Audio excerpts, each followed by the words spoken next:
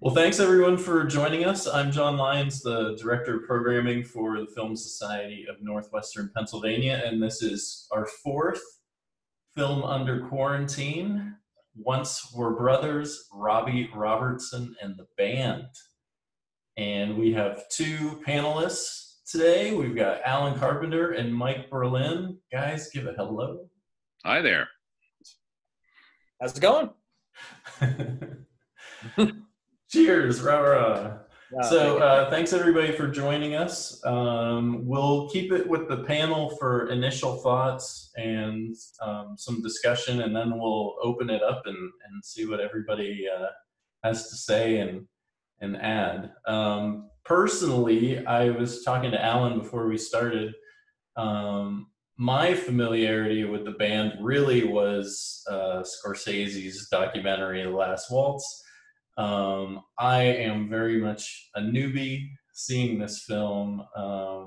Really made me want to watch The Last Waltz again. And as I'm sure we'll get into, we were talking before we started with Mike and Allan, kind of the other sides of the story. Levon has a book and I guess a documentary you said as well, Mike. Yes. So there's different aspects of the story as there are oftentimes. This film is titled Once Were Brothers, Robbie Robertson and the Band, which I find interesting after watching the film. It's like saying, Kurt Cobain and Nirvana, or it's like pick any band, and it seems like that might be cause for friction right there. But I thought that the documentary was insightful, entertaining. Obviously, the music's great. I didn't know anything about the connections with Dylan and Clapton and everyone else that's featured in the film. So I guess to start off, what did you guys think of the film in general? What did it get right? What did it get wrong? Did you learn anything? And we'll just open it up with that question first. Allan, would you like to take it? I guess I'll kick things off. Well, I really enjoyed. I've been a fan of the band for decades and read a lot of books and watched a lot of movies and a lot of documentaries and so forth and so on. I really enjoyed the background, Robbie's background, because all we really knew before was that Robbie is First Nations on one side, and on his other side, his real birth father was a Jewish gangster. Now that's the makings of a legend right there, obviously. So to see that all portrayed in the film, I really enjoyed. And for him, he hasn't talked about that at length much until he wrote his own book. I thought that part of the film particularly looked beautiful. I think the whole film looked really gorgeous. And obviously, as John said, the music was great, but it is Robbie's narrative. And it is Robbie Robertson and the band. And the thing that I would just remind people is when the band came out and sort of made their initial impact, one of the things that made them so mysterious to people is they didn't have a leader. And in retrospect, everybody says, well, Robbie wrote the songs. He's the leader. He was the leader. There was no leader. And people wondered how this amalgam worked together and who was singing what part and who wrote what part. And that was part of their magic. And obviously now in retrospect, it looks different. And I think that should have been pointed out in the movie a little more. They should have spent more time on the whole dynamics of how they all work together, because that was the magic. That's what people didn't understand, is it wasn't the Jimi Hendrix experience. It wasn't even the Beatles with two main songwriters and two guys back here. It was everyone playing equal roles and coming in and out of this musical stew. But, it's a very enjoyable film, and Robbie is so well-spoken. He's such an intelligent guy that he tells a story really well, and that made it very enjoyable. Yeah, to piggyback, I didn't know the story about that. I didn't know that he didn't know that he grew up with the the man who raised him was not his like biological father. I did not know that. I was like, I don't think I did either. And that was, and I did enjoy sort of because I just love the band and the whole mythology of it.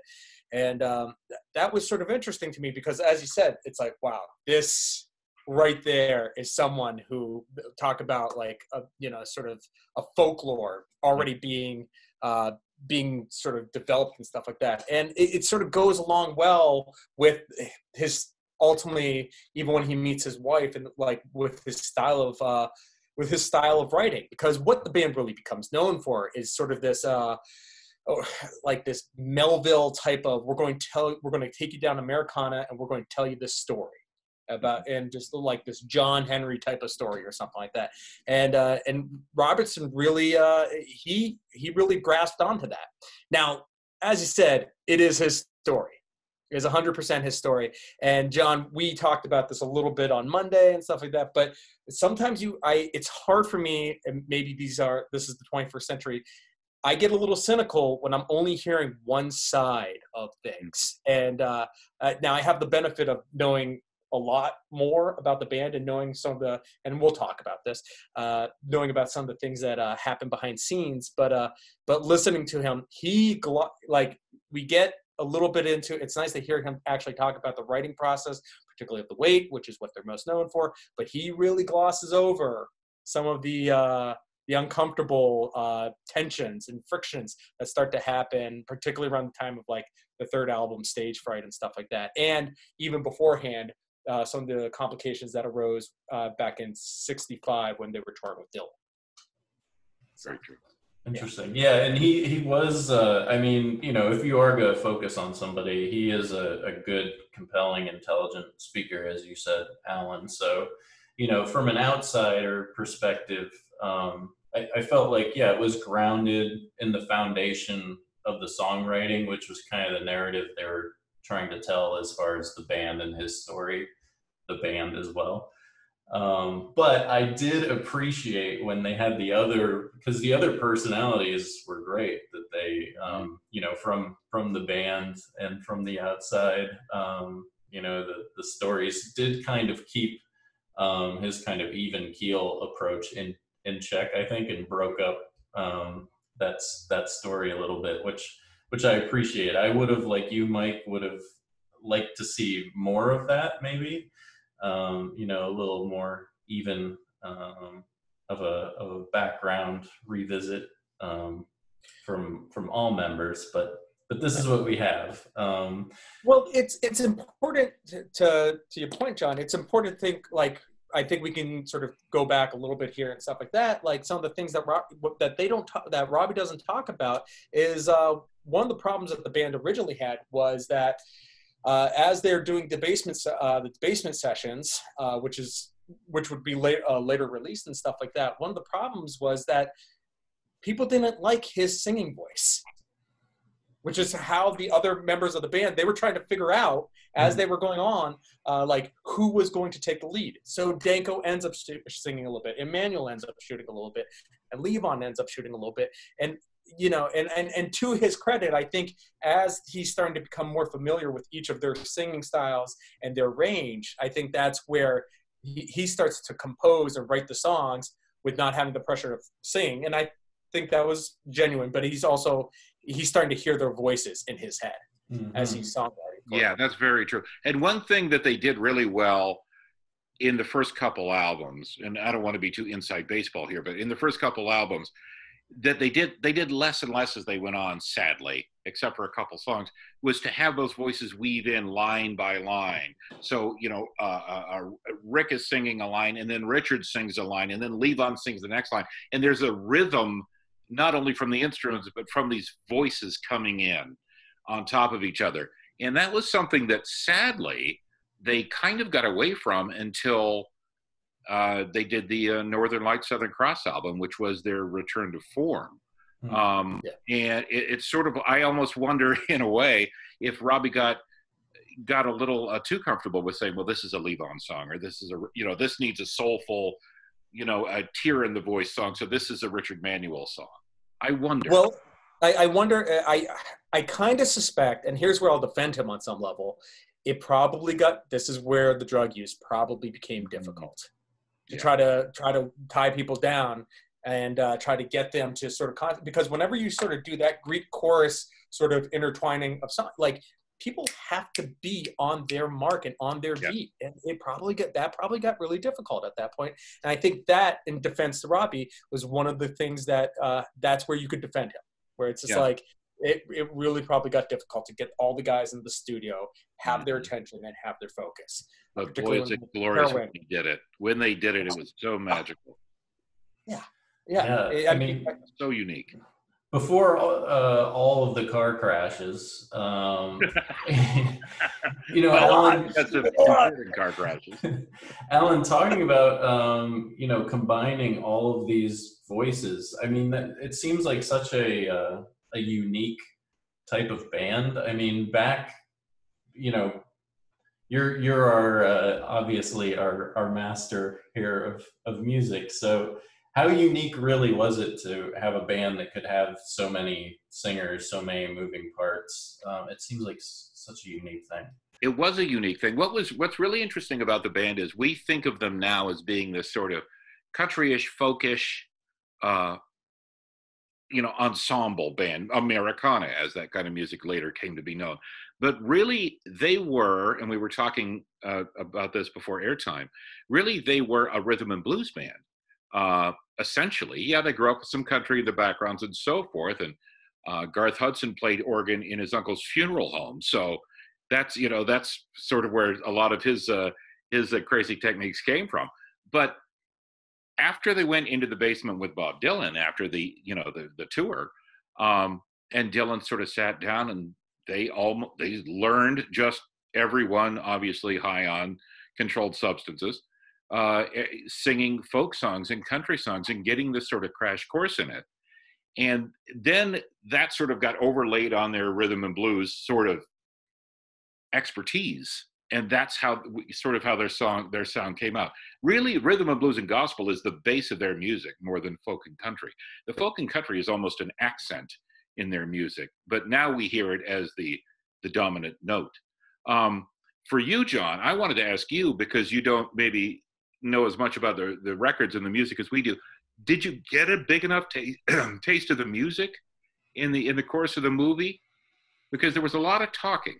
Yeah, I mean, I could have used more, sure. I mean, I have, my little quirks with the movie. It did seem to rely on kind of like touchstone songs, and it really kind of edited to the rhythm of the song. And I thought some of the editing was bland, but when the music's so good,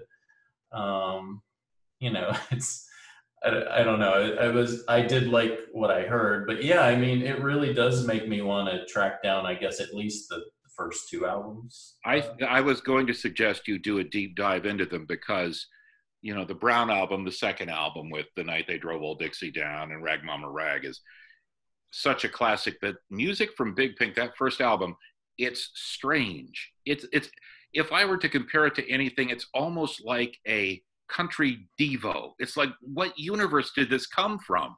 Then there's nobody on the cover in the band. It's a painting by Bob Dylan. Inside, it's the members standing around with their extended family on farmland. And this is the era of Sgt. Pepper.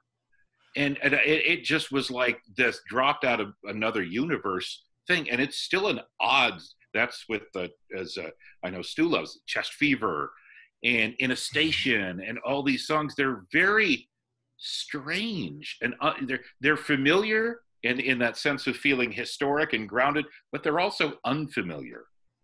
It's a really odd record. It's my favorite band album for that reason.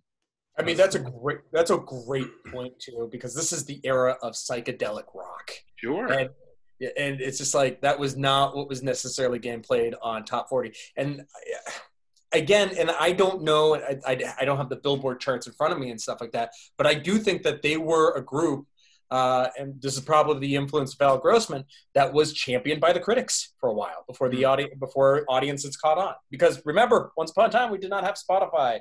We did not have it's like you really had to rely on word of mouth.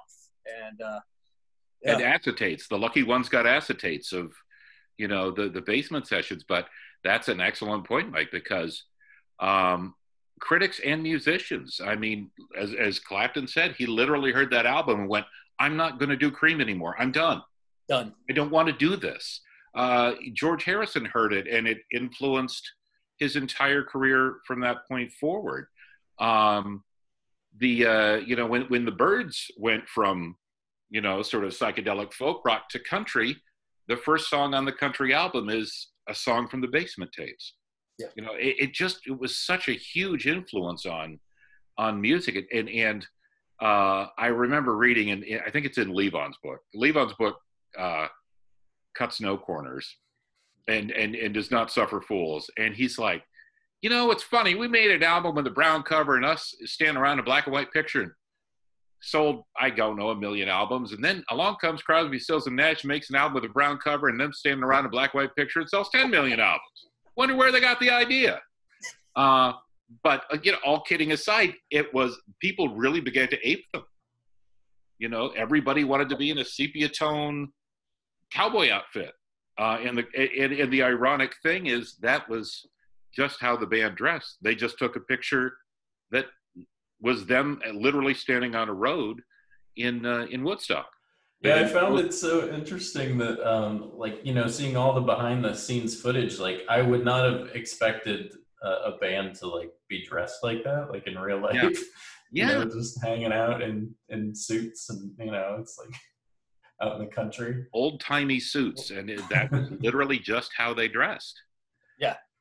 I mean, I always wonder, I wonder if there's something, and I'm not by any stretch of the imagination a fashion person, but it does sort of speak to sort of almost a Civil War era and stuff like that. And I wonder if there was a little bit was that there's some inspiration in that? I wonder that. I've always wondered, and this is kind of an odd sort of pivot, but I've always wondered, in that era, like the Sgt. Pepper era, a lot of old-timey clothes were sort of the hippest thing you could wear. Coming back, yeah. Like happened with our hipsters, a decade ago or so. So I wonder if the band were like, well, we can kind of do that our way. Yeah. It reminds me of a parallel to one of the reasons Bob Dylan grew his hair out because the Beatles had long hair. Well, when Bob grew his, it became the Bob Dylan hair. So I wonder if they were just picking up things in the zeitgeist, but they were doing it in their own, in this really unique way and personal way. And so it somehow, it took a different direction. I've always wondered that about that. Yeah.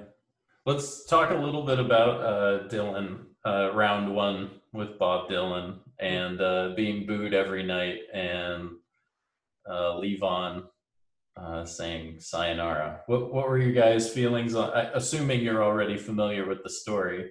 Oh, sure. Maybe give us some insight into the internal struggles of the band and, bringing in the tour de force of Bob Dylan and how that kind of changed everything from that point forward. Well, I think, and we talked about this before and stuff like that, and I'll just sort of repeat when we were talking and stuff like that.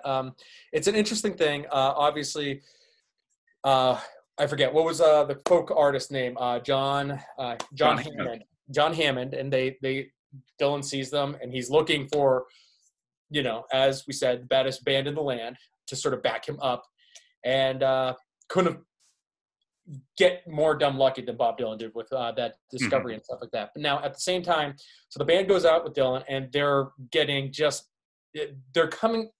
it's just totally different styles of audience that they're coming from, because they're coming from this rhythm and blues sort of celebration of music where people go to enjoy it. And then you've got this sort of high-minded folk Americana scene that's happening. And it's much more introspective. It's much more, I'm thinking about things and probably on psychedelics and stuff like that. And when Dylan decides to go electric, which we know is this seminal music period of music history, it's like his audience rejected it foolishly. Absolutely foolishly. And we had talked about on some level for Helm, Levon Helm, it was a difficult thing because you're going from being not just, and here's the other thing to remember, it was Levon Helm and the Hawks for a minute and the Canadian Squires. Mm-hmm. So Levon for a moment is almost becoming the face of the band. And then they end up getting picked up by Bob Dylan.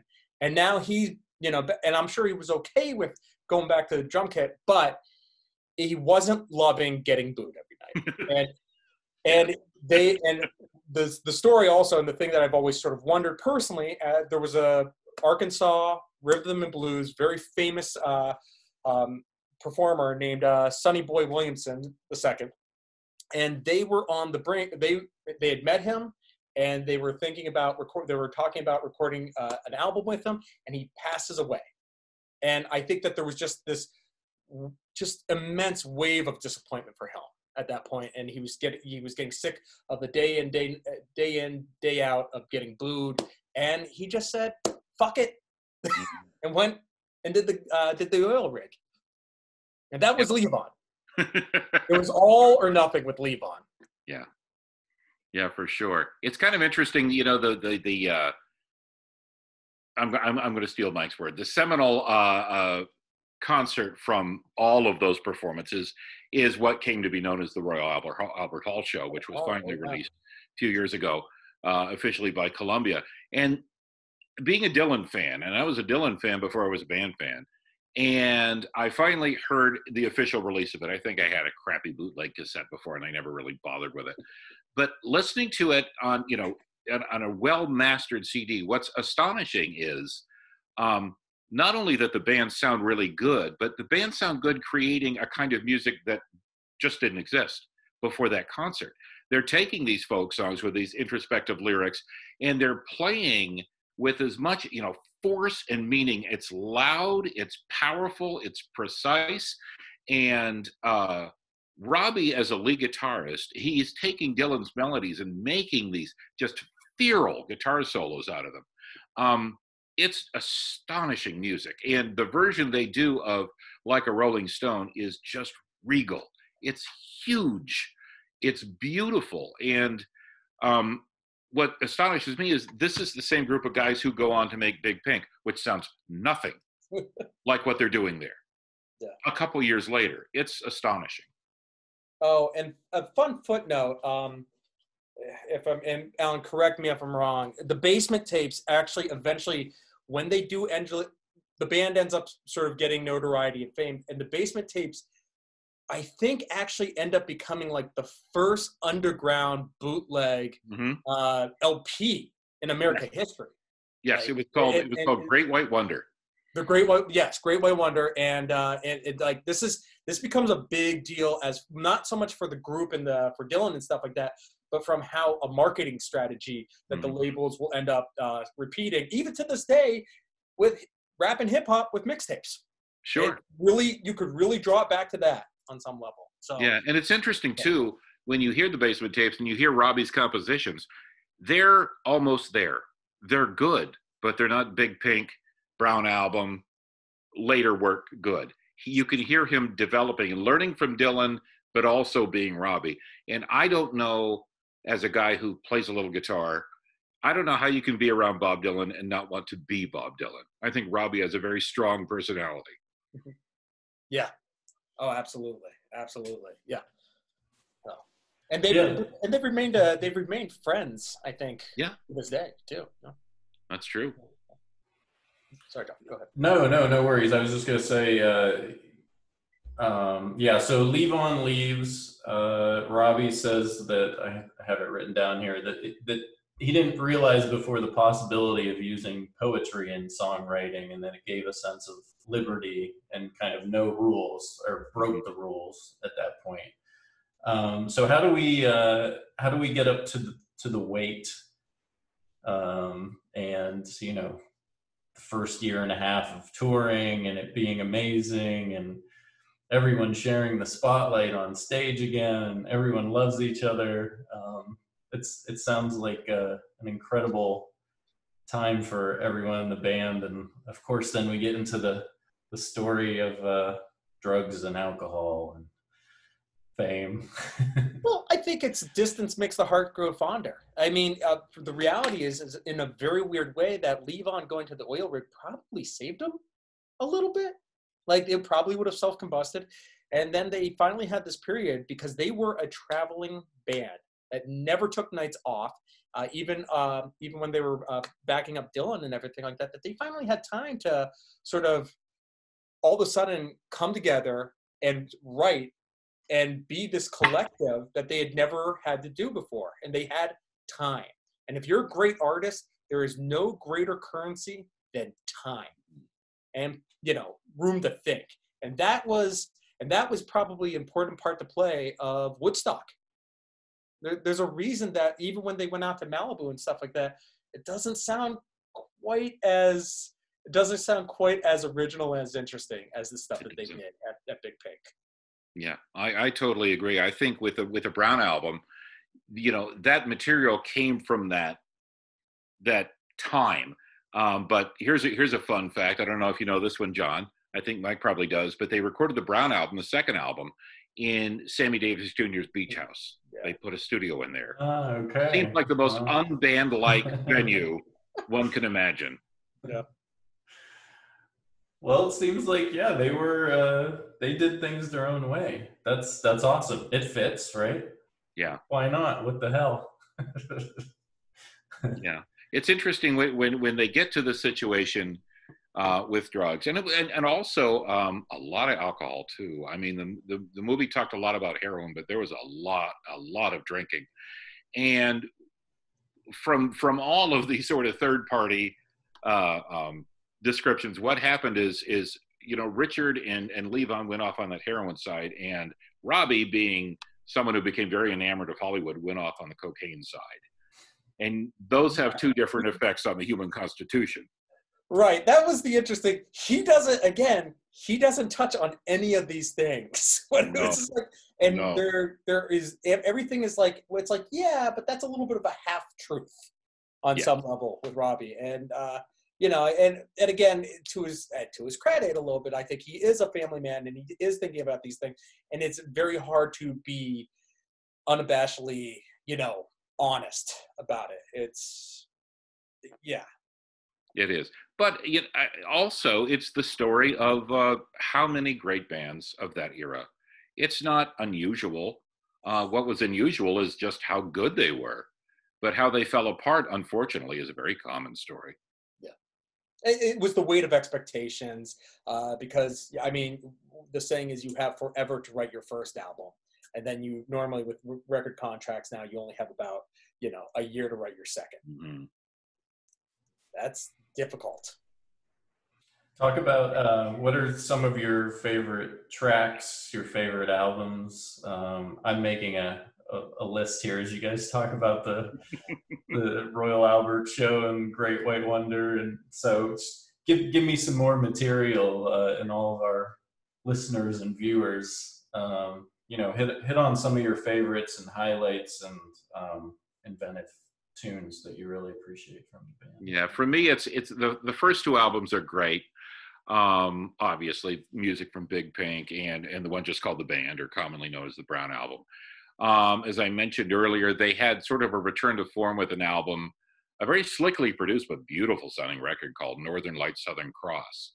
And what you find from listening to that album is how absolutely crucial Garth Hudson was, because Garth would stay with, and they were not getting along well and there were substances floating around, but Garth would stay and put on layers of keyboards and synths and horns and things. So it's a beautiful, multi-layered recording. Individual songs, I probably like the ones everybody likes. I like The Weight. I like The Night They Drove Old Dixie Down. I like particularly the Last Waltz one. Yeah, well, yeah. That is. Yeah. Well, speaking of which, in the book, now this kind of sounds like a little bit of a little bit of storytelling, but I don't know. Levon claims he sings that so passionately because he was so angry at Robbie for ending the band, that he's singing the song basically about him driving the band into the ground at that point. That might not be fair. As much as I love Levon, that might not be fair. Yeah. Yes. Because I mean, Levon at the end there, and there's things that there's a lot of interviews you can find, because he was game to talking about things, but he was just tossing venom at Robbie. Every shot that he could. And he does kind of come across just as bitter. And I think a little bit of this too is obviously they were hurt because Robbie had more of the publishing rights and everything like that. So they weren't and Levon didn't handle his money well. There's if you go and watch the Levon Helm documentary, they go into his bankruptcy. And at that point, and he's bitter. He's very bitter. He is just bitter. And it's sad because he is a great American musician. Yeah, to me, in a way, he sort of, if you had to make one member of the band, to me, it is Levon. He's the guy with the heritage. He's the guy with the history. He's so incredibly multi-talented. And yes, Robbie wrote those great songs, but Levon is just the grit that needed. But the heart. Yeah. What's your choice for album? Since I gave mine, and we're very dull. What everybody loves. It's not dull. I love Big Pink. Obviously, nothing like. But I love the second album, obviously, and Stage Fright. I love Stage Fright. Actually. Stage Fright. Yeah. I can go back. I go back to it pretty regularly. Stage Fright is their third album. As far as songs, I mean, Hello Cleveland, Old Trombone. Of course, I love the Up on Cripple Creek will always get my foot tapping. And sure. Stuff like that. Even some of the newer stuff that they did. They do a great cover of Atlantic City from their album Jericho, which I mean, the boss is the boss, but boy, I probably would take that cover. So yeah, it's hard to give a lyric like that to Levon and not have it move you. Yeah, he has a way of it's no wonder he was such a great actor. In a way. I mean, Robbie was in movies and Levon was in a few movies, and really Levon was a better actor. Levon's a better actor. Yeah, he just had so much charisma and so much presence as a human being. 100%. And I'm trying to think, what's another one that I love? Out of This World, I think I'm saying Out of This World, which they do a cover Oh, it's a great song. Yeah, the one particularly that they do on the waltz, last waltz, is just like, it's heartbreakingly beautiful. Danko's voice, I think out of all of them too, sometimes Danko's voice can sometimes just get to the root of a song, particularly the slower ballads. They were all such phenomenally unique, talented like artists. And for them to all come together, I just won't get that. No. And the difference in those voices, I mean, Levon's got that soulful honking voice. Richard's got that tear in his voice. He's got that Ray Charles quality. I never could really put a finger on Rick Danko's technique of singing. It is so singular. It's sort of like the way a country singer sings, but not quite. Right. Oh man, it's original. It's just original because even Levon and even Richard, like I've heard those voices before, but Danko, it's nobody kind of sang like him. No, and he was just that guy. If you've played sports, maybe he wasn't like the one who practiced or did all the fundamental, but like once it came time to playing the game, he was just good. He was just a good athlete. Yes, he was just a good musician.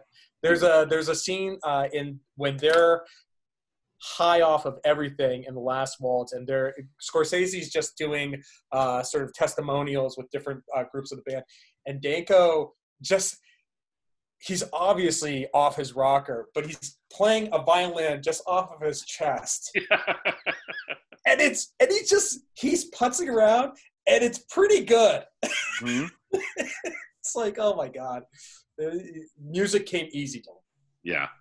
Yeah, that's a beautiful scene too, because it's like when you're with your friends and everybody's together and you're laughing about, you forgot what you're laughing at. They're sort of at that point. They're just goofing off, and it's just pure fun. Yeah. And we talked about it, and the last waltz has its own mythology to it and everything like that. And Allan, we were talking beforehand, they ran out of film in the middle of the last waltz, which is why they had the wait before they performed the wait.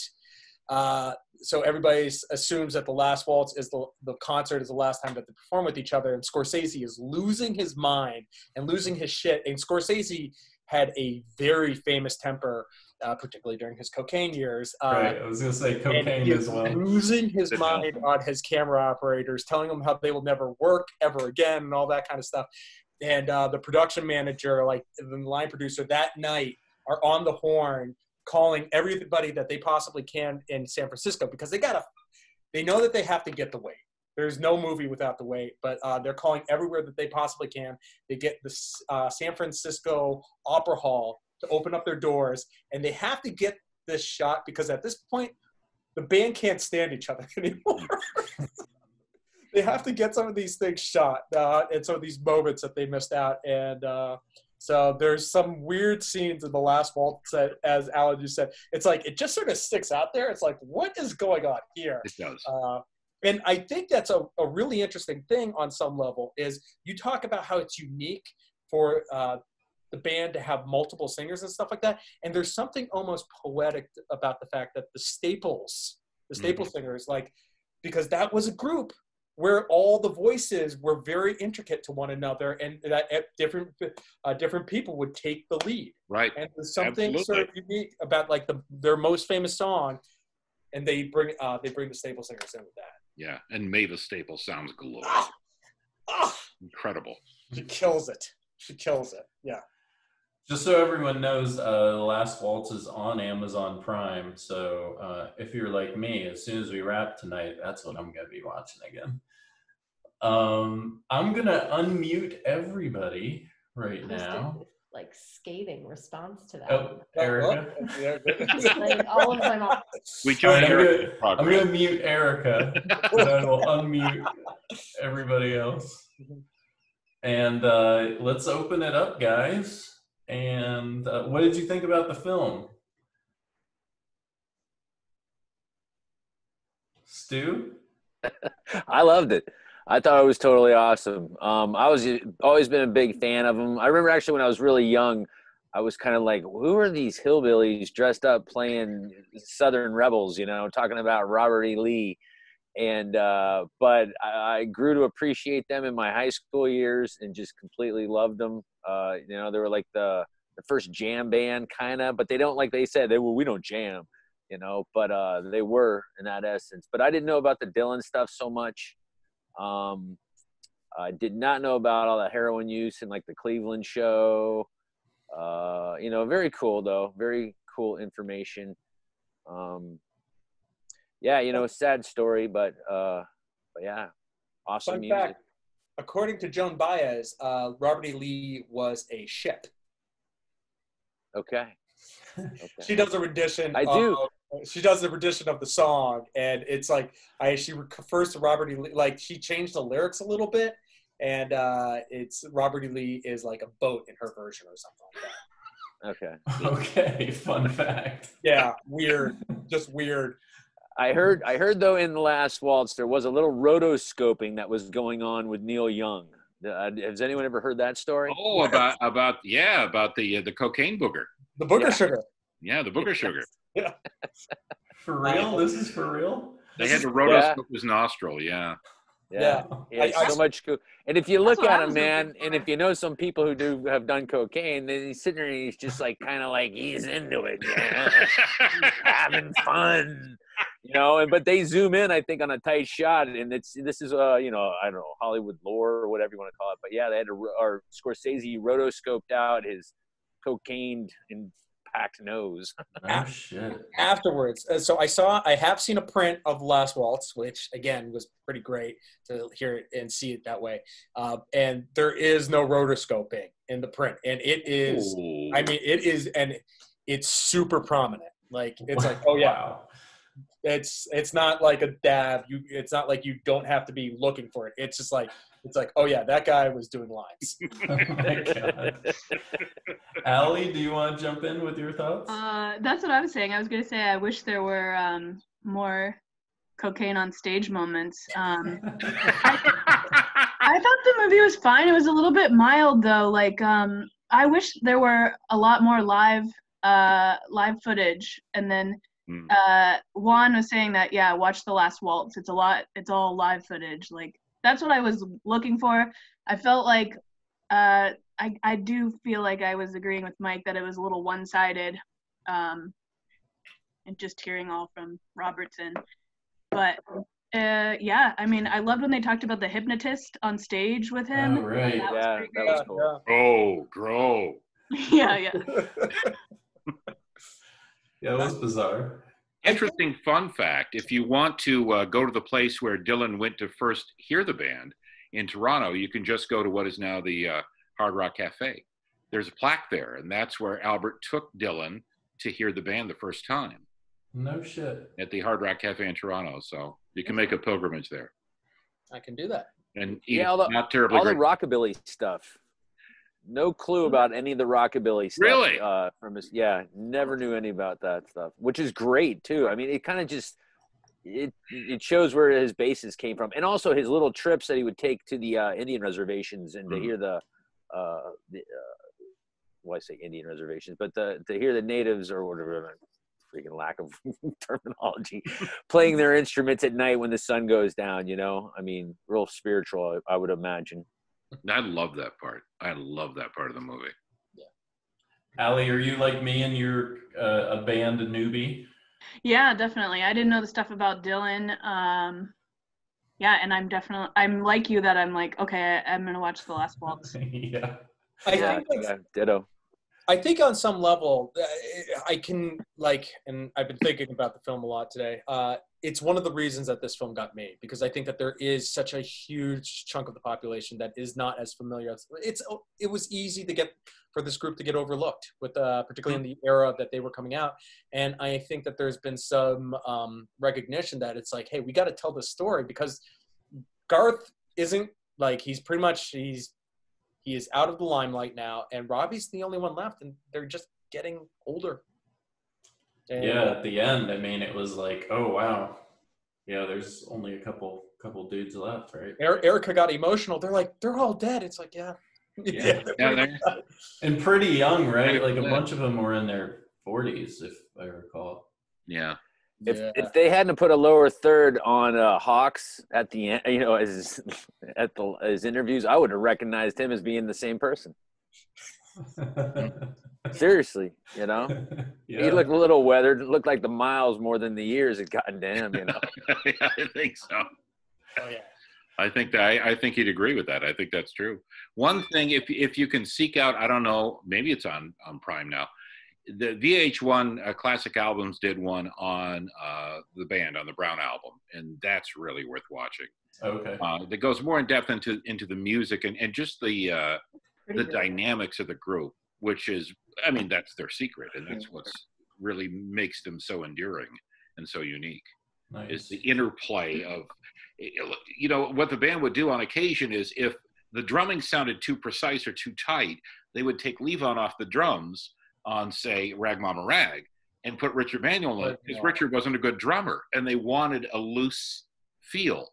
So they did a lot of unorthodox things like that to get the sound, but they did it all within their little collective. That's kind of a unique approach. It's incredible. And I think a big part of that is Garth, honestly. Yes. And here's the one thing, and if this tells you anything, with all the infighting, the one person that they all continue to love from start to finish is Garth, because he was the musical masterpiece, and it's true. This was somebody who understood, particularly when Moody Blues and Bach. He really had he was their secret ingredient. Absolutely. Watching him was fun too. Oh yeah, I love that scene of them doing Up on Cripple Creek. And the thing that Up on Cripple Creek, if you want to talk about the one thing that sticks out in your mind, it's that jaw harp sound, which is of course Garth on a clavinet through a wah-wah pedal, which no one had done, and no one had used a clavinet as a funk instrument, which later became Stevie Wonder's mainstay, but Garth Hudson did it first. I did not know that. Incredible. Did you guys see Heather's comment in the chat about didn't know Atlantic City was written by Springsteen? And then Heather, do you want to jump in with us, Heather or Mike, and share your thoughts? Well, I love that version that Levon does. I just think that's fantastic. And, he's playing the mandolin. I'm pretty sure that's him playing the mandolin in that song. So it just goes to show you the talent that he's got. Sorry, Allie. Go ahead. Oh, all good. Heather, are you there too? Oh, Heather, yeah. Okay, sounds like Heather is maybe not there or just doesn't want to jump in yet. Well, let's, we've got another 10 minutes here. Does anybody want to share anything that they learned or loved or disliked or would have liked to see more? iTunes just made money off me today. There you go. Well, here's a fun one. Do you guys think? Let's swing it back to film a little bit. For me, I think on some level that The Last Waltz is like the first great music documentary, and there are like everything sort of after that, whether it's like Stop Making Sense, Talking Heads, and stuff like that, or even was it Wilco's I'm Trying to Break Your Heart. Like there's always a little bit of like callback to The Last Waltz. Allan, I don't know how familiar or how versed you are in, music docs and everything like that, but there's a lot more callbacks to The Last Waltz than there is to The Song Remains the Same. There's not a lot of people chasing wizards through the mountains in their music docs. I mean, that's for sure. One of the things that's interesting, though, and I went through this process, and maybe John will too now, I think most of us sort of encountered The Last Waltz as our first taste of the band. And what happened with me was I love The Last Waltz, of course. I love the performances. But when I got to hear Big Pink and I got to hear the Brown album, I'm like, I don't miss the horns. I don't miss the bombast. I kind of like it scaled down like this. Everything's great on The Last Waltz, but it's a blowout. We're going to celebrate all this. To hear those original pure versions that are a little humbler, a little scaled back, even a little more intricate because there's more to hear in the arrangements. That was a great discovery for me. And that's when I really went from being a fan to being just someone who loves their music. That I was like, as long as I'm alive, I'm going to need this music somewhere in my life. Totally. Absolutely agree. That's not to say that The Last Waltz doesn't have, like, for me, as we said, the Old Dixie, like there are some versions that I actually do prefer, but overall it's just like to go back and listen to like just sort of the more produced and like the intentional stuff of particularly some of the songs that aren't necessarily the more identifiable singles. It's just a really, if you love this band and if you love just music in general, it is amazing what you'll catch, what you didn't the 50 times you listened to before. Yes, that's absolutely true. And if you are, I'm sure you've gone through this process too. The difference in the sound, the production of each one is they're done in these, the first one done by Columbia, it's done in their church in New York. It's got that sound that they used for a lot of pop music and folk music in the 60s. Then the second album, they wanted this closed in, walled in, thuddy, sort of dark tone. Yeah. And then Stage Fright, of course, they filmed at the Woodstock Theater, and they would open the curtain to get different resonances. So you sort of listen for that stuff, even as you listen to the music. And each record has a different atmosphere for that. So it's so rich. There's so much to hear. Heather just popped in, and she's having some audio issues, but she said, yeah, was it noted as Robbie Robertson and the band in its time? No. No. Yeah. Point of contention. I found it kind of ironic, and I like Robbie. I admire Robbie. I think he's a great guitar player. I think he's incredibly intelligent, but I think he's a guy who has very clearly for a while been trying to establish a legacy. And it was really Levon when he did the Midnight Ramble and Ain't In It For My Health, his documentary. He's the guy that the Americana movement picked up on and said, no, this is our guy here. This is our godfather. And I think Robbie kind of, and not wrongly, probably wanted that mantle for himself, but it wound up going to Levon in the end. Well, another thing to remember too is that Levon sort of takes this, it takes that mantle by force almost, because he starts doing these sessions, these very famous jam sessions. He did it for a long time too, and people would just show up in Woodstock at his house, and they would have a concert and stuff like that. And when I mean just like anybody would show up, like Sting would show up, Elvis Costello would go up, Lenny Kravitz, like he would just invite people up, and it was an honor to be invited to these weekend jam sessions, and it was a true grassroots thing that he sort of spurred again. Oh yeah, for sure. Didn't it strike you watching the movie though, when Peter Gabriel came on, I'm like, other than having Daniel Lanois as a producer, what in God's name do you have to do with this? As brilliant as you are, what do you have to do with this? I love Peter Gabriel, and so I think it was an opportunity for them to just get another respected voice in there. And again, Robbie does deserve his due. He really sure does. He's brilliant.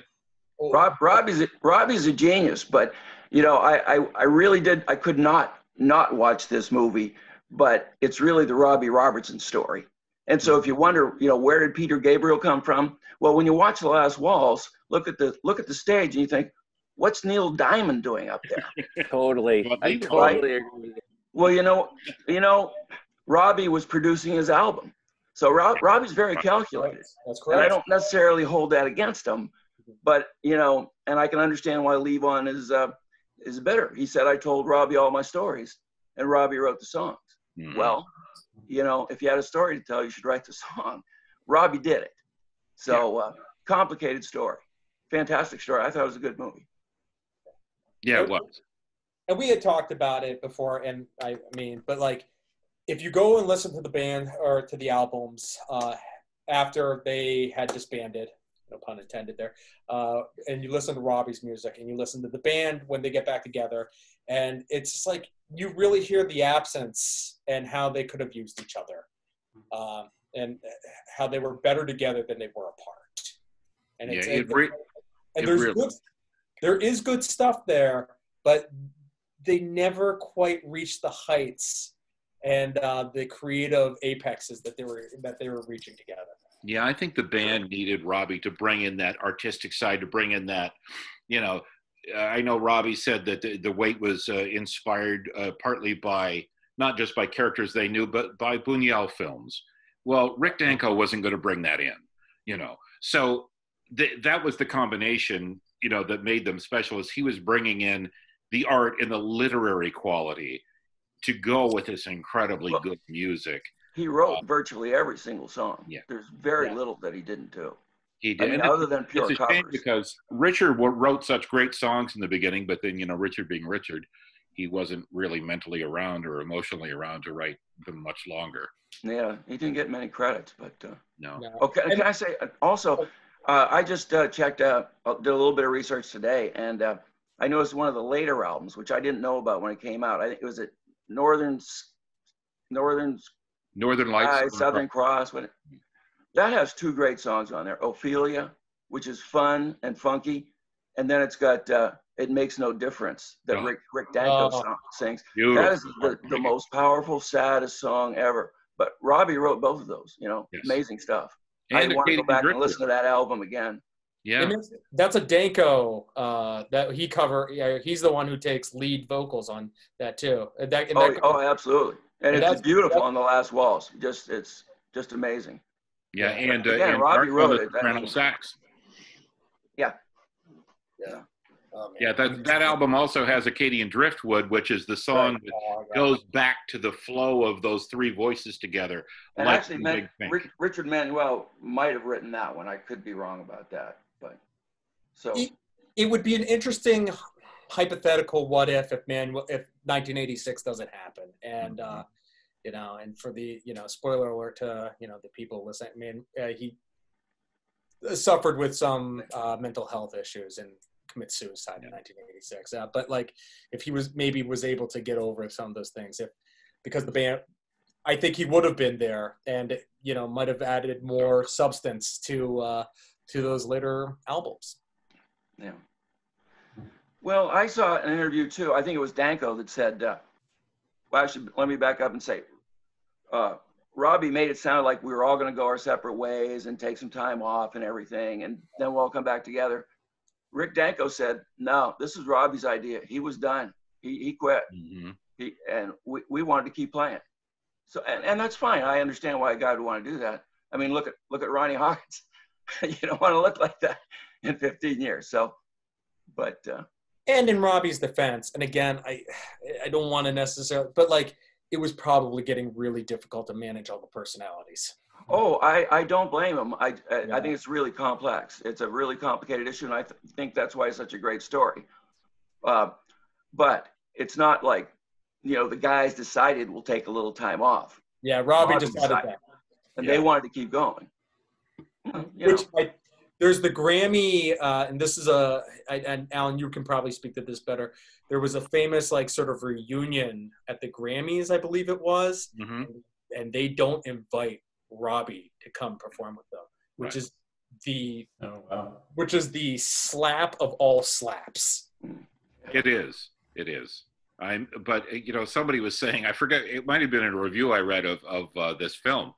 They said, Robbie's not perfect, but he's not the Mike Love of the band. No, so that's an important thing to point out. he put up with a lot of shit. He did. And they put him through a lot of shit. And again, it's just like, I'm critical, but as I'm watching this and you start to think about it, and maybe this is just age getting the better of me, but it's just like, you're like, God, that must have been impossible to deal with. It must have been.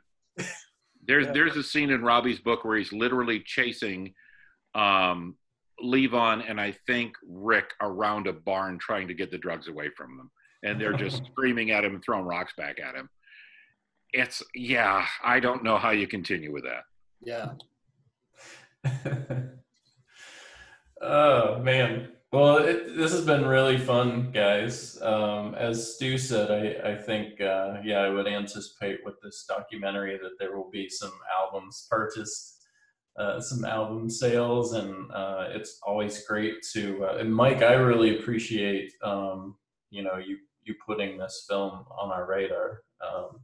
I'm always down for some discovery, and this music is fantastic. So hey, anytime you want to talk and listen to the band, I'm around.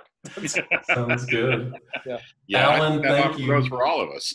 Yeah, Allan, thank you so much for being a part. Thank you, Mike. Thank you so much for being a part. Thank you everybody for joining us. And we've got a couple more films left, so check out our schedule on the Film Society Facebook page. And thank you so much. This has been fun.